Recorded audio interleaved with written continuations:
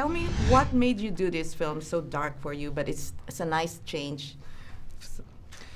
I mean, I just love the directors. Basically, I kind of I'd seen such a bizarre story. I saw a photograph from their last movie, and I loved the photograph so much, and saw it, and I just sent them an email saying that I saw this picture which you guys took, and I know we have to do a film together. And I hadn't seen anything they'd done, and I sent this really long email saying like, you know, I've seen it in the stars and blah blah blah, and I just knew I wanted to do something with them, and then as we were developing the script, I got more and more invested and excited about it. When you changed your look, what was going through your mind?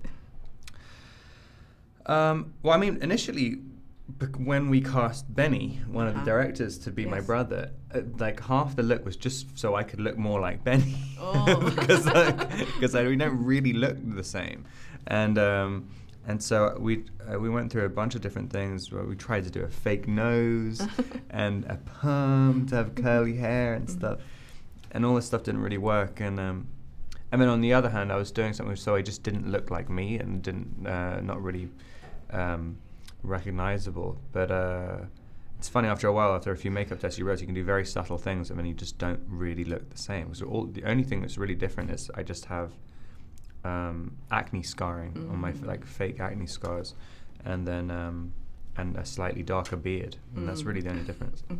And are you protective also of your own siblings? Yeah, I mean, obviously I've never been tested to this extent, but no, for sure. It's always, I mean, I have very few opportunities to do it, but when you do, it is very satisfying.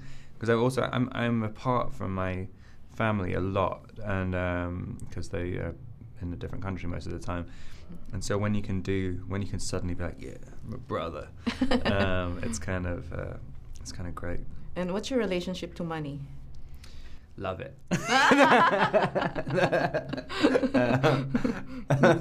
Like, I don't know. Yeah, I don't know. Like, I'm kind of.